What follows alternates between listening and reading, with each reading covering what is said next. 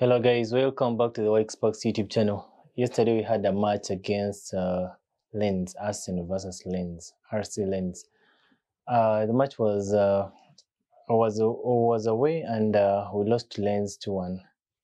The match started very well on the Arsenal side. We played good football in the first minutes and scored actually in the 14th minute. A goal from Gabriel Jesus with an assist from Saka. Then in the 25th minute, we were equalized a mistake from David Raya and Tomiyasu. The other thing is, in the 34th minute, we had a blow. Saka went off the pitch, injured. And I don't know whether it was a serious injury or he'll be able to play against Man City. In second half, Lens managed to score with a winning goal from Wahi.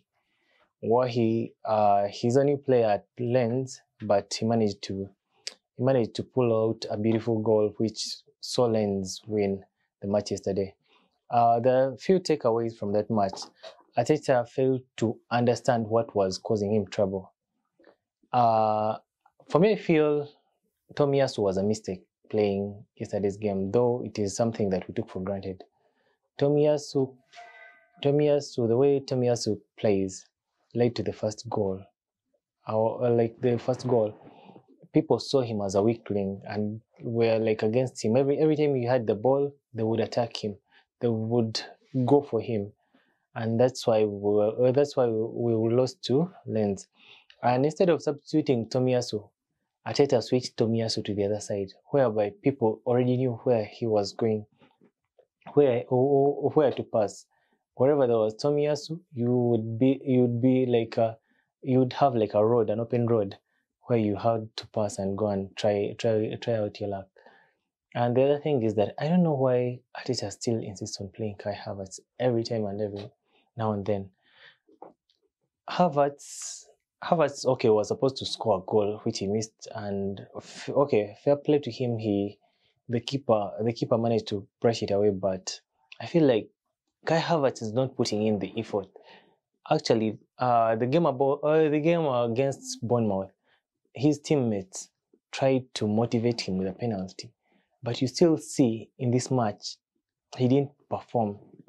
Declan Rice stepped up, but I felt like at some point we needed Partey to be back in the squad. Rice. Find a way of integrating Rice, or if you don't rest Rice, find a way of integrating Partey and Rice, whereby Partey is not playing in the defense, where he will be playing in the midfield. I don't know what we're going to do for the Man City game, but I still feel like we should play our strongest squad. We can beat Man City. We're still unbeaten in the Premiership, though we are now a beaten team. We're not unbeaten in all competitions now. Although I think we were the last team to be unbeaten.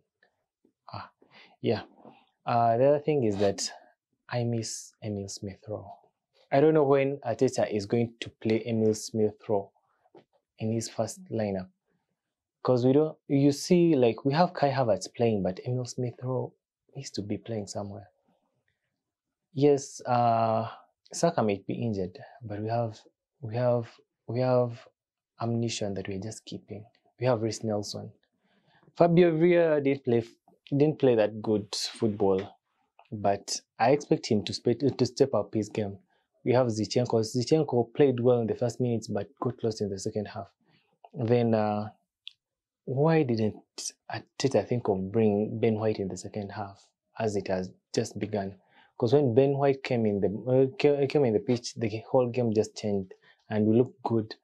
Actually, we almost scored, almost equalized with Ben White inside the pitch. The other thing I think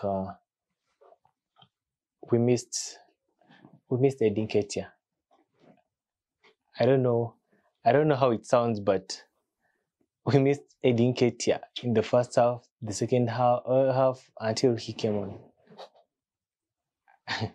It's funny, but I think we should play Edin Ketia whenever we have a team that tries to defend, because Edin Ketia looks for the ball, he presses. Edin Ketia doesn't get tired. Every time you don't have the ball, you expect Edin Ketia to look for the ball. Every time the keeper has the ball, you expect Edin Ketia to try and press. So I think Edin Ketia's yesterday's match proved that Edin Ketia is a valuable player to Arsenal. Then Gabriel Martinelli, I don't know whether he will be back by the the Man City game, but we need speed. Trossard looked to be okay, looks good, but I told you whenever you need a goal, bring in Trossard. But yesterday he was not being fed with the balls. I think that's why he didn't score. But at least when he had the ball and was near the keeper, you saw that he almost scored. I think that's what I had to say for today. But we need Emil Smith Rowe.